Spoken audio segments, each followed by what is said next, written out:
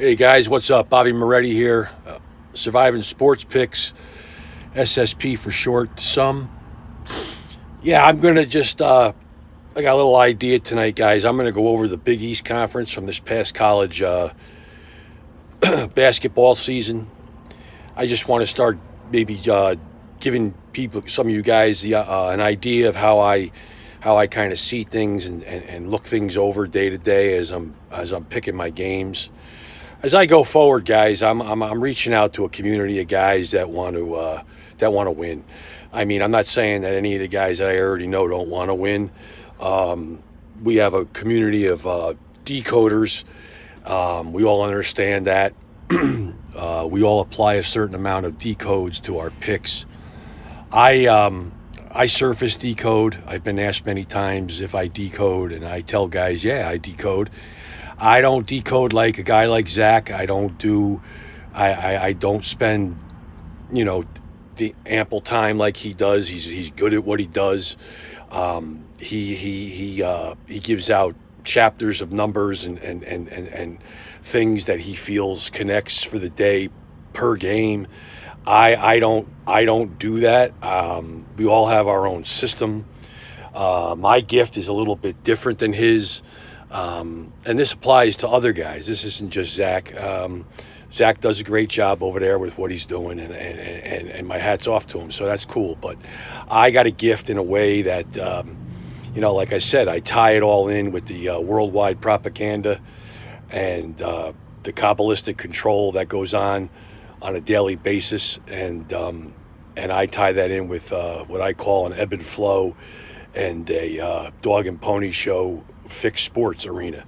And that's how and numbers are important, there's no question, but in my opinion there's more to picking sports games than numbers. And guys can continue I tell everybody we all have a gift, and guys can continue to day in and day out to code games with strictly numbers, and that's fine. And I wish you all the best. And I'm not saying you're not going to win some, and we're certainly all going to lose some. But my body of work is there, and I tie it all in with my gift, with surface decoding and the way I see it. So that being said, I talked to Don the other day, and he had a lot of great ideas. I'm definitely not stupid enough not to realize that there's generation gaps here. I've been around the block. I got a lot of wisdom. I got a lot of, I discern well. God's been good to me. I've suffered in my day. I've been up in my day. I've been down in my day. I see life out of a different lens. And I know what my gift is, and my knowledge of sports goes back a long way. It goes back a long way, and the gift that I have and the ability to see these leagues the way I do produces winners.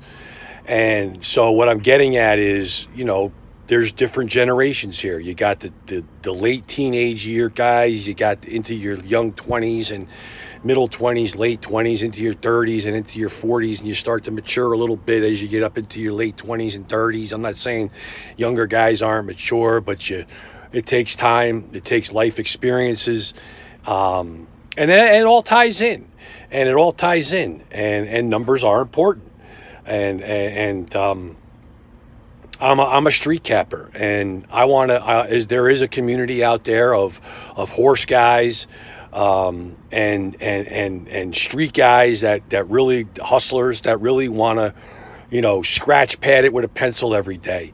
And Don has some great ideas with, going after some younger guys with some pop out things, colorful pictures and videos, and really catching the eye, the short span of attention span to maybe some of this new generation. But I also got to stick with what I am and where I'm from. And that's the streets.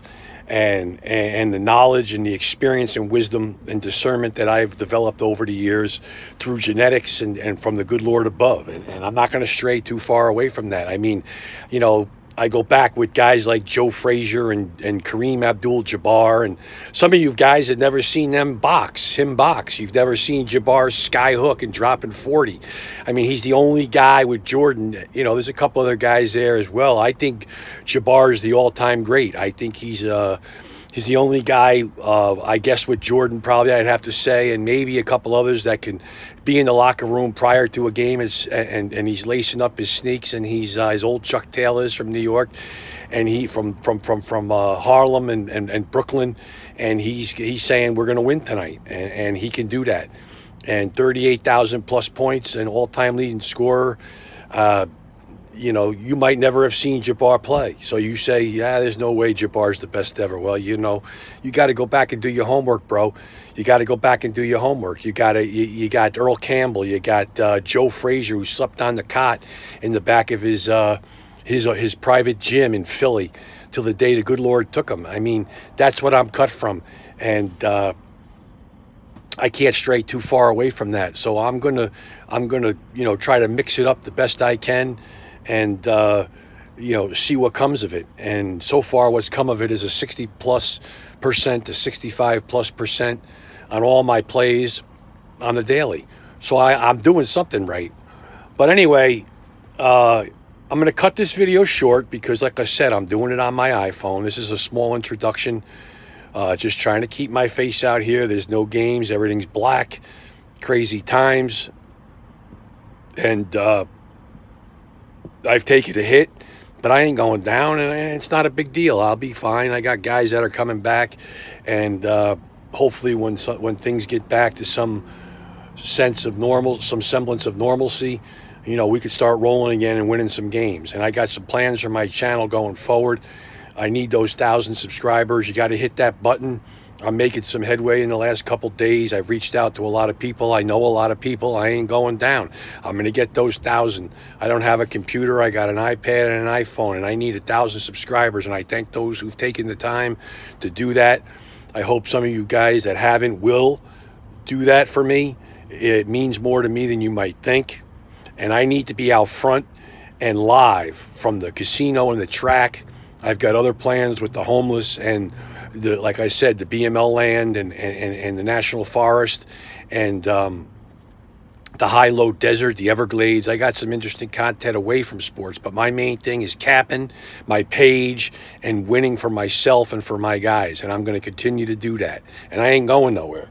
So listen, I told you, I don't have to do this. I could simply be a lone wolf and go about my business. I play games every day for myself and mind my own business and go about my business the way I do anyway. So I enjoy this. I enjoy the camaraderie. I enjoy the discussion. We're all looking for an edge.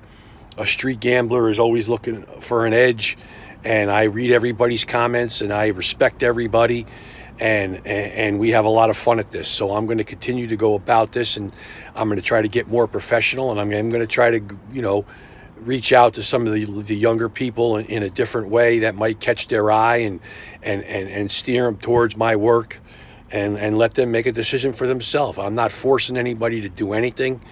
There's a lot of guys out there that are doing great work. I'm not trying to knock anybody.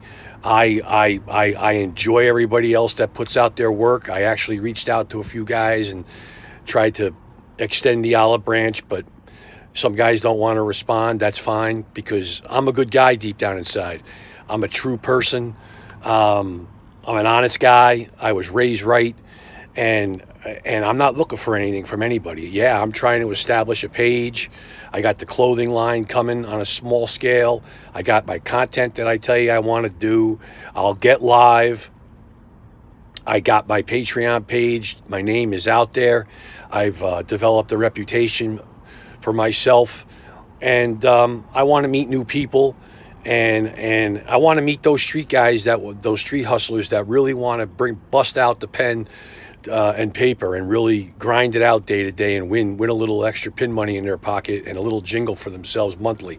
And I told you, standing on your head eating cornflakes, if you just follow me and pay attention a little bit each day and piece it together and get a little idea of where I'm coming from, I think it's a no-brainer that you could win, you know, $300 to $500 a month, and maybe more. I think more. So that's where I'm coming from. I'm going to come back. I'm going to break down the Big East Conference here on my little scratch sheet I put together, and I'm going to give you an idea just from that one conference how I looked at some games and some teams, and I'm going to do that for the next couple weeks maybe with different leagues, and I'm going to talk about different things that might interest some of you guys until we get back to hopefully some ball games. I don't know if we're going to get back to any sports this calendar year, man. I don't have any idea how they're gonna go about this, but we'll see. So I'll be right back, guys. I'm going to upload this video, and then we're going to go down the litany of the Big East Conference for the 2020 season. Not the whole year, but just a small snippet of the Big East. All right, brothers. Thanks.